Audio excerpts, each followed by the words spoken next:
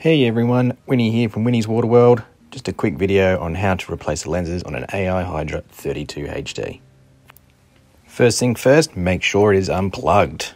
Now there's 4 little screws, little star screws in the corner. Remove those and the cover will lift straight off.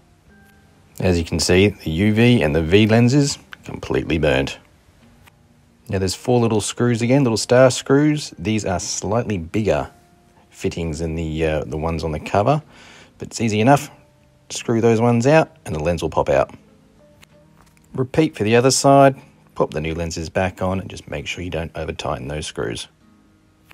Probably the hardest part of the whole process, popping the cover back on, lining the button and the cord seal back up.